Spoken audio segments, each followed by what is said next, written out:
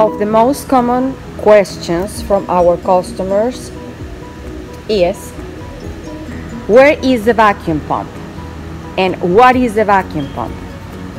This is your motor, and your vacuum pump, you're gonna find it under the muffler and is located right here. As you can see this arrow, this is where you're gonna be opening your vacuum pump. You need a 6mm key, so you can insert here on the screws and you need to start turning. And we're gonna open the compartment and we're gonna see what is inside of your vacuum pump. You already removed the screws, you remove the lid, and this is what you're gonna find. You're gonna find a drum, you're gonna find graphite pallets. This is what we call vanes, and they go in these holes, and you have 4 of them.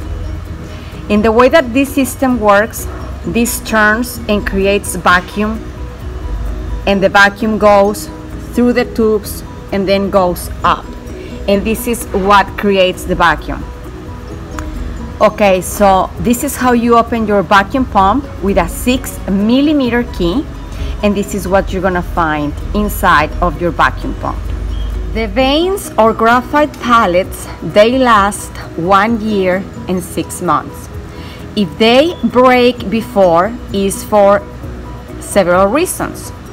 One can be is because debris like rocks or dirt or a piece of metal can get stuck in here, and this will be causing the damage.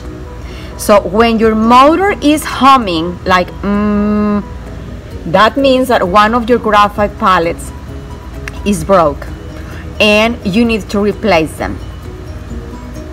Some customers, they get confused and they said that their motor is locked, and no, the motor is not locked. What you need to do is you need to take out your graphite pallets, and once that you take them out, you turn on your machine, and if the motor is running, if you see the cylinder running, it's because your motor is okay.